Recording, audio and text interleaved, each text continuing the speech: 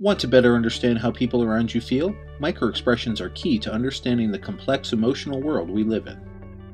Scientists have documented 7 universal facial expressions of emotion that are expressed similarly by all people, regardless of race, culture, age, or gender.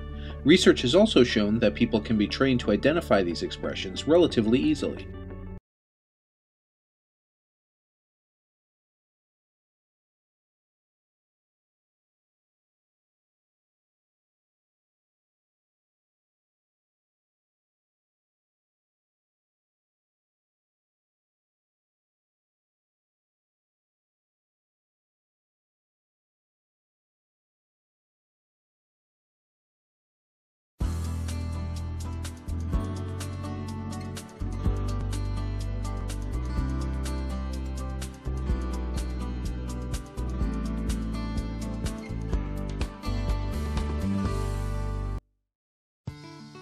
Personality is a complex phenomenon.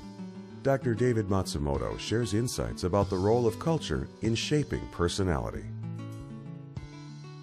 Scholars have been interested in the relationship between culture and personality for many years.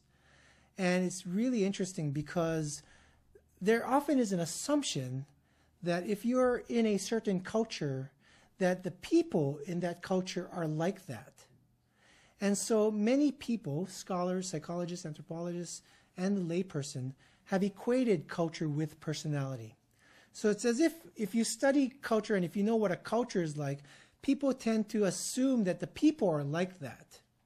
So for example, the United States is typically thought to be a very individualistic culture. There are many icons about that focus on the self and I and personal choice, and that's very true of American culture. But is that true for every single person in this culture? Probably not. Just as that's not true for that kind of characterization is not true for every single member of any other culture. In every culture, there's a huge amount of individual differences, of personalities. And quite frankly, I think that we run a delicate balancing act sometimes because we study cultures and we're talking about cultures and then we're trying to describe average tendencies of individuals in their cultures. And sometimes we lose sight of the fact that there are people in those cultures and there's a wide variety of people in every culture. And so when we study culture and personality, we want to remember that personality is something that's different. It refers to individual differences.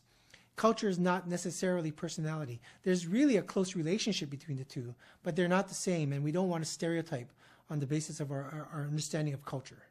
In psychology today, the study of personality is dominated by the study of traits. Traits are dispositions that we have to act or behave in a certain way or interact with the world. And the study of traits is really interesting because it allows for cross-cultural studies to be conducted very easily. So in the last 5 or 10 years, there have been many studies across cultures examining the structure of traits in our minds. And one of the most important findings that have been generated from this line of research is that there seems to be a universal structure of traits. That is that people all around the world seem to have certain basic traits that is consistent. You might hear of these traits like extroversion, neuroticism, openness, agreeableness, and conscientiousness.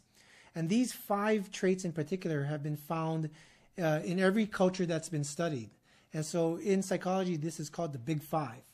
Of course, there are many sub-traits, but psychologists have been able to put them all together as 5 major domains or dimensions of personality. So as I mentioned earlier, personality is a very large construct, and traits are a part of this construct. But it's very clear that there are other aspects of personality that make us unique individuals. Things like our identities and our narratives and our life histories and our experiences and our values.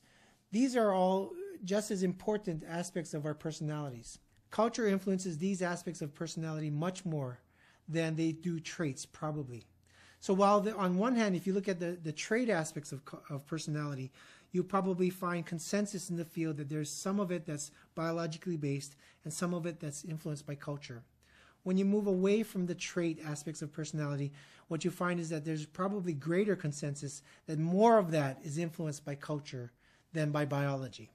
But it is true also that we don't have as much research on these non-trait aspects of personality across cultures, and hopefully we'll have that in the future.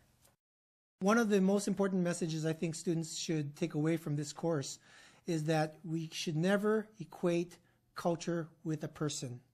There are so many individual differences out there, and we use culture as a guideline to understand people, but we don't equate culture with people. Doing that is basically stereotyping, and we have to recognize the vast amount of individual differences that exist in every single culture. And when we're out there dealing with culture in our worlds, whether it's in sales or marketing or in the health professions or in business, we want to understand cultural differences and cultural similarities. We want to understand culture, but we also want to recognize individual differences because there are many individual differences in every culture.